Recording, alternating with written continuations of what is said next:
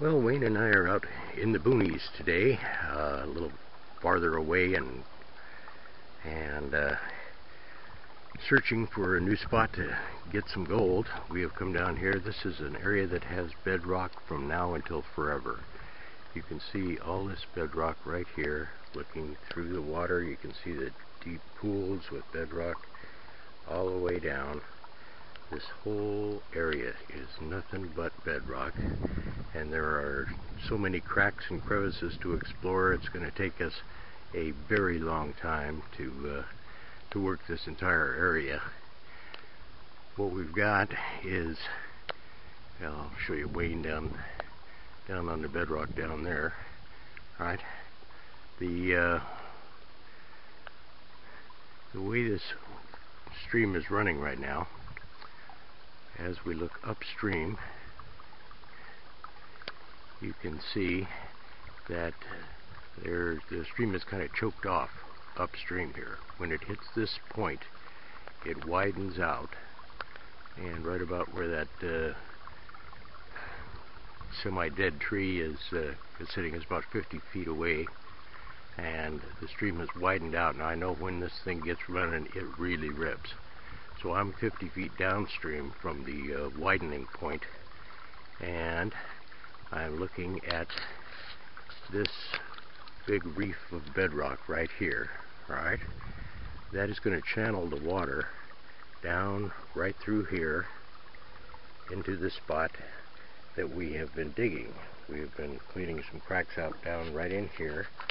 You can see we've done some cracking and crevicing here. Now we have gotten some very nice gold. As a matter of fact, we got a nice little nugget down here. This is only about our fourth trip to this area. We were basically snowed out early in the year, and right now I am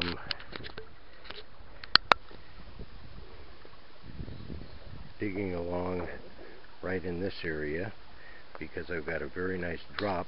We've got the bedrock is fairly smooth, running right over here, and I'm running right down to this drop, and at the end of the drop there was a nice accumulation of gravels and some very big rocks down in here in this pool. So I'm digging right down at the base of this drop, and we will see if that shows us any gold.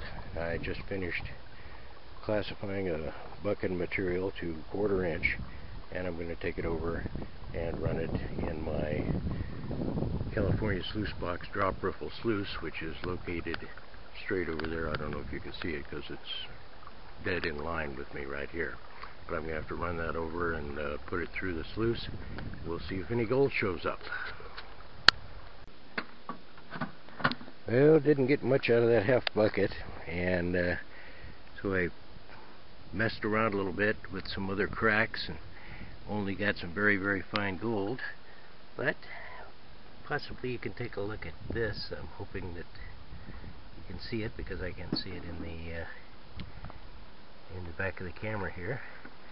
However, that is a really nice little chunker and a little friend, and I got those basically sniping right here on the bedrock. So something new and different to do. Alright, well, we're going to call it a day. Didn't get a whole lot of gold today, but we had fun on the bedrock. That's what it's all about.